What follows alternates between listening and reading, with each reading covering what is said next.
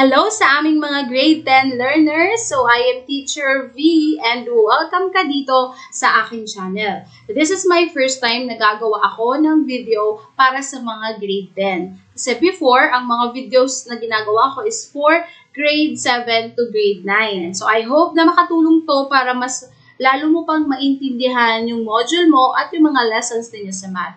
And don't forget to like this video, i-share mo rin sa iba na nakakailangan ng help or tulong sa mathematics. Okay, so our topic is about illustrating the permutations of the objects. So what is a permutation? So permutations is about the different possible arrangements of set of objects wherein order is important. At sa permutations, meron tayong tinatawag na factorial. Yung factorial ay sinusulat natin in an exclamation point. Ito siya. So, sa English, exclamation point siya. Ibig sabihin, intense emotion, di ba? Pero sa math, ang factorial, ibig sabihin yan is, it talks about getting the product of a positive integer and all the positive integers less than the given integer. If we have 8 factorial, just take in our example, 8 factorial. So, kukunin natin yung mababa dito sa 8 at ita-times natin siya. So, 8 times 7, then, i-times mo yung sagot na to sa mas mababa pa sa 7, which is yung 6. Then, multiply sa 5 hanggang sa makarating ka sa 1. Yun yung tinatawag natin na factorial. And, ang product niyan is 40,320. Okay, so pag nakakita kayo ng ganitong symbol sa mathematics, hindi yan basta exclamation point lang. May value yan or may ibig sabihin yan. At yan ang ginagamit natin usually dito sa permutation. So kailangan alam mo kung paano kumuha ng factorial para mas mapadali sa'yo yung pag-compute ng ating mga permutations. Okay, now let's have or understand the 3 kinds of permutation. Meron tayong tinatawag na linear permutation, wherein you can simply use the FCP or Fundamental Counting Principle process or concept to know that the possible arrangement that may be done to the given objects or subjects. So ito yung usually na ginagamit natin every day, yung linear permutation. Later, papakita ko sa iyo yung exact example nitong linear permutation. Pangalawa, distinct or distinguishable permutation. It refers to the set of objects where some elements are alike and you want to know the possible arrangement of the given object. So ito yung may mga kapareho siya. May mga elements sa set natin na kapareho niya at gusto mong malaman kung ano yung mga possible arrangement ng ating set or objects. And yung pangatlo is circular permutation. Maybe you have an idea about the meaning of circular by the word circular, so circle. So this is used when you want to know the different possible arrangement of objects in a circular manner. Alright, so para mas maintindihan natin yung tatlong klase ng permutation na yan, let's have our example. Unahin natin yung linear permutation. Ang formula natin para sa linear permutation is n factorial over the difference of n and r factorial, where n is the total number of elements given, r is the number of objects taken at a time. And remember, n and r should not be a negative integer. Let's have an example. If you create a 4-digit password for your phone using the digits 4, 8, 2, 3, and 9, if there is no repetition of digits allowed, how many passwords could you make? Ano kaya example to ng permutation? Yes, you're correct. This is an example of linear permutation. You're going to create a 4-digit password out of these 5 digits na numbers. And may minention dito na no repetition of digits is allowed. So, ilan kaya password yung mabubuo natin? So, we can now apply the formula for our linear permutation. Ang ating n is 5y because there are 5 digits given. Yung 4, 8, 2, 3, and 9. So, 5 digits. So, total elements natin is 5. Now, for our R, ang value is 4. Why? Because the password that will be made is 4 digits. So, 4 digits yung gagawin na password. Kaya, R is equal to 4. Tandaan, sa formula ng linear permutation, N and R lang ang kailangan nating hanapin. Right? Now, aside sa linear permutation, so sa formula ng linear permutation, pwede rin natin gamitin yung FCP method or yung fundamental counting principle method. Since ang password is composed of 4 digits, so naglagay lang tayo dito ng, let's say, 4 na boxes to show the digits that will be made para dun sa ating 4-digit password. Next, since meron na tayong N and R, isa-substitute na lang natin siya dito sa formula. So, ang ating N is 5 and then yung R is 4. So, remember, N factorial over the difference of N and R factorial. So, ang N natin is 5. So, 5 factorial over 5 minus 4. Yung R natin is 4. Then factorial. So, that's why we have 5 factorial over 1 factorial. Okay. Dito naman sa FCP method, so you are given 5 digits to choose from. So, for the first digit of your password, you have 5 choices. So, sa una, syempre, dahil 5 yung given na digit, meron kang 5 choices para sa first digit ng password mo. Right? Kaya nilagay natin yung 5 diyan. Then, next, ito na siya. So, isimplify lang natin yung 5 factorial over 1 factorial. So, nabanggit ko kanina yung factorial natin.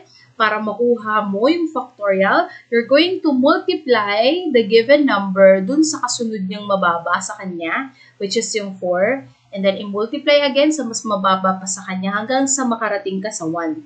So, 5 times 4, 20 times 3, 60 times 2, 120 times 1 is 120. So, that's why we have 120 here. And yung 1 factorial, obviously, 1 lang yan. Then, 120 divided by 1 is equal to 120. So, therefore, you will have 120 possible passwords to choose from.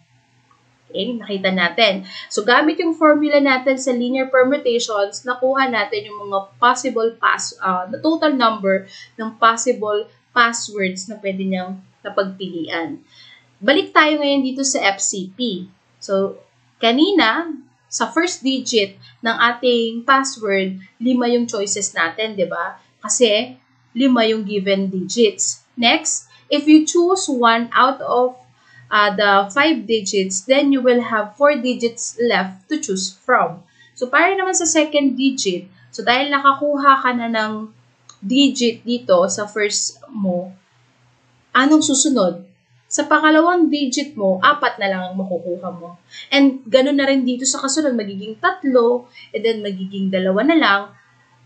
So, i-multiply mo lang yan, applying the FCP, 5 times 4 is 20, times 3, 60, times 2 is 120.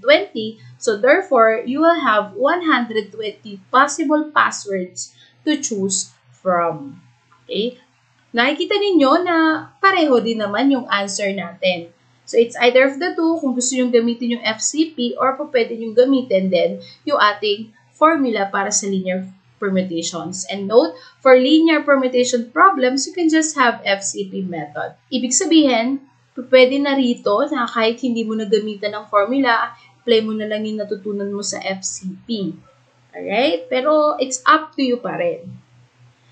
And by the way, kung gusto mo pala ng mas mabilis sa factorial, pwede mong gamitin ang iyong calculator. Kasi meron din yan sa inyong mga scientific calculator. Pwede nyo rin makompute yung factorial niya. So, paano kaya? So, let's say ito yung ating calculator. Diba, 5 factorial? So, i-click mo lang yung 5 sa inyong calculator. And then, ito, hanapin nyo yung may exclamation point na symbol. Pindutin mo yon. Okay. Then, automatic, masosolve mo yung factorial niya. So, 120. So, pwede rin. Pwede nyo rin gamitin yung inyong mga calculator para mas mabilis. Lalo na kung sobrang laki na ng mga numbers. Say, for example, 15 factorial. So, gamitan nyo na lang ng calcu para hindi kayo mahirapan. Okay, so going back to our topic. Ayan yung sinasabi natin na example ng linear permutation. Next, paano naman yung distinct or distinguishable permutation? So, ito naman yung formula na gagamitin natin. N factorial over P factorial, Q factorial, R factorial, and so on. So, ano ba yung mga PQR na yan? So, yung N, same case pa rin dun sa kaninang linear permutation natin, yung N is equal to the total number of elements given.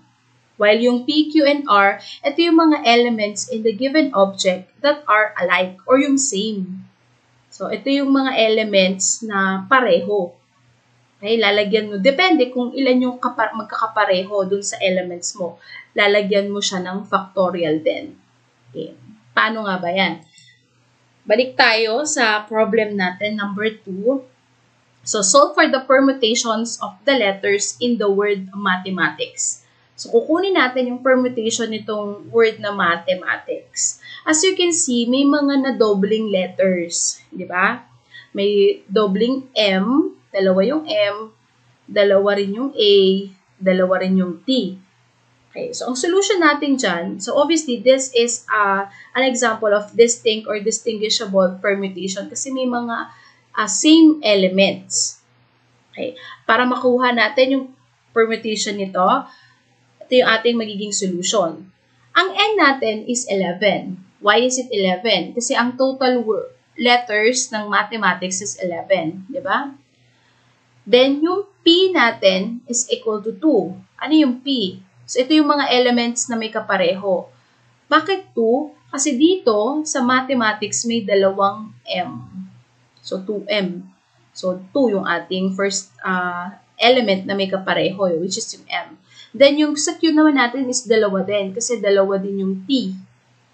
So, 2 para sa dalawang T. And, yung R natin is another element na may kapareho, and that is A. So, dalawa yung A. So, 2 din yung ating R. So, isa-substitute natin ngayon itong NPQR sa formula natin. Ang N natin is 11. So, 11 factorial over. So, tatlong 2 yung meron tayo dito kasi tatlo yung elements na may kapareho. So, 2 factorial times 2 factorial times 2 factorial. And then, isi-simplify natin siya. So, 11 factorial. So, ganyan lang yan. 11 times 10 times 9 hanggang makarating sa 1. And then, yung sa baba, 2 factorial, 2 factorial, and then 2 factorial. So, tatlong 2 times 1 yan. Kasi tatlo rin yung 2 factorial natin. Simplify na natin. Pag kinuha natin yung 11 factorial, ang sagot dyan is 39,916,800. Divide by 8. Bakit nagkaroon ng 8? Kasi ito ay 2. Then times 2 times 2, that is 8. And then, i-divide natin to. Ang makukuha nating permutation dito ay 4,989,600. Basta itong distinct and distinguishable permutation ginagamit natin kapag may elements tayo na given na pareho. Okay? Or the same. Next. And therefore, there are 4,989,600 possible permutations of the letters in the word mathematics. Okay, next. Yung isa is yung circular permutation. Ito mas madali lang to kasi ang given lang dito is yung N. Okay, yung N is the total number of elements pa rin. So, ang formula lang natin dito is the difference of N and 1 or i-minus mo lang tong N and 1 tapos kunin mo yung factorial nila. So, mas madali itong circular permutation. So, example, Lucil likes to rearrange things in their house. This time, she decided to rearrange the 6 different colored chairs in their dining room that fits in their circular table. How many possible arrangements would Lucil create? Okay, so makikita nyo isang given lang yung makikita natin sa problem, which is yung 6. So, 6 different colored chairs. So, 6 na upuan. Ibig sabihin, yan yung ating total element or yung n natin. And gagamitin lang natin yung ating formula. So, since ang n natin is 6, so substitute lang natin yung 6 na yan dito. So, 6 minus 1. Yung 1 ay nasa formula na natin para sa circular permutation. So, 6 minus 1 and then factorial. So, ang answer is 5. So, 5 factorial. So, na-compute na natin kanina yung 5 factorial. That is equal to 120. So, therefore, Lucil has 120 possible arrangements to create. Okay. So, makikita ninyo na ito yung mga sample ng problems natin na ginagamitan ng permutations. Okay? Set of possible arrangement of a given object. And actually, napakaraming beses na nating na-encounter ang permutations sa buhay natin. And let's practice. So, identify the situations presented below to be an example of linear, distinguishable, or circular permutation. So, titignan natin kung anong klaseng permutation yung mga given problem. So, let's say for number 1, how many possible arrangements can 10 different colored horses be installed in a merry-go-round? What do you think? What kind of permutation to? Okay, merry-go-round ay paikot.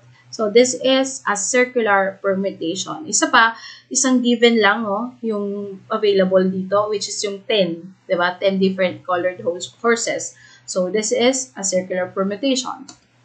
Number 2, some family want to have their pictures taken in a row. In how many possible ways can they arrange themselves? Okay, so magpipicture taking sila. Ano kaya klaseng permutation to? Ilang possible ways kaya nila ma-arrange yung sarili nila? Alright, so this is an example of what we call linear permutation. Next, Hannah picked the word extravagant out of the box and she is tasked to solve for the permutation of the letters in the word that she picked. So, how many permutations would be possible? So, titignan niya yung permutation ng word na extravagant. So, ano kayang klaseng permutation to? Okay, makikita ninyo na may mga same element, diba? Yung A, tatlo, yung A.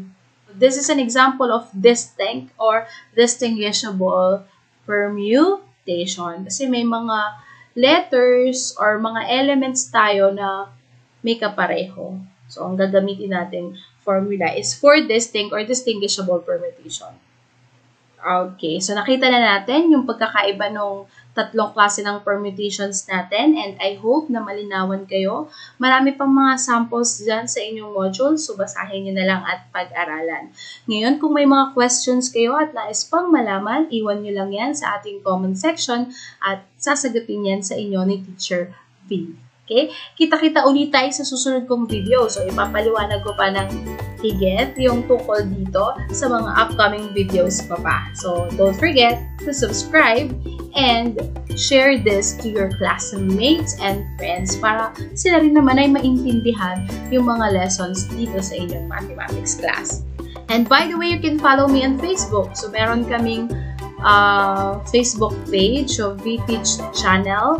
So, doon ako nag-upload or nag-updates ng mga videos ko. So, you can like and follow my page. Goodbye!